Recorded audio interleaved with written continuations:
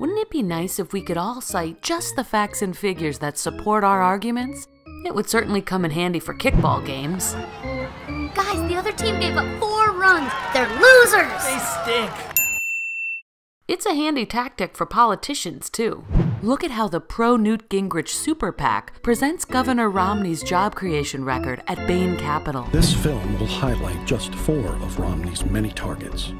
4 businesses and the thousands of employees who work there. For tens of thousands of Americans, the suffering began when Mitt Romney came to town. If you cite only the losses, you can paint the other guy as the loser every time. Losers! But where the super PAC looks only at jobs lost, Governor Romney presents his record differently and refuses to show the game tape. In the business I had, we invested in over 100 different businesses, and net, taking out the ones where we lost jobs and those that we added, those businesses have now added over 100,000 jobs.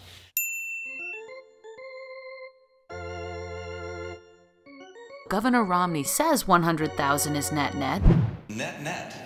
But so far, he hasn't provided adequate evidence to make that case. His campaign cited jobs Bain added at 3 companies, but no figures on jobs lost. Sorta like...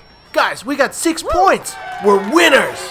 Let's review the game tape. There's no footage, and there was no ref. Just accept the win, okay?